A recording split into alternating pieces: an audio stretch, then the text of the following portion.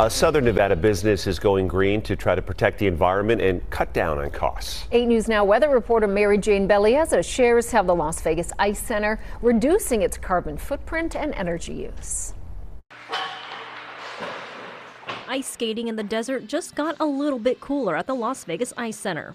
The family-owned business is hitting new strides when it comes to their renewable energy goals by adding in a solar rooftop. We're building ice in the desert, and when you're trying to freeze water in 110 degrees or whatever, it takes a lot of energy. There are 976 solar panels on the top of the building, generating clean and sustainable energy. CEO John Brooks says this project has been in the works for 5 years. So we have an energy crunch in this community, and we think it's not only good for our business, it's good for the community, and it's good for the environment. These solar panels are expected to reduce the Las Vegas Ice Center's energy costs by more than $2 million over the next 25 years.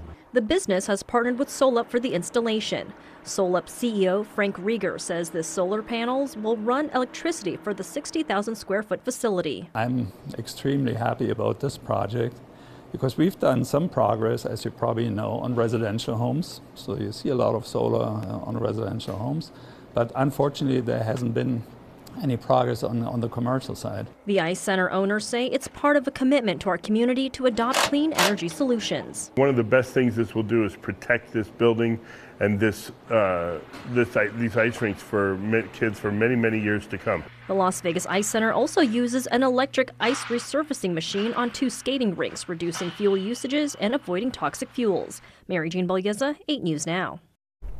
And thanks to those solar panels, the Las Vegas Ice Center will reduce its carbon emissions by an estimated 325 tons each year. Brian?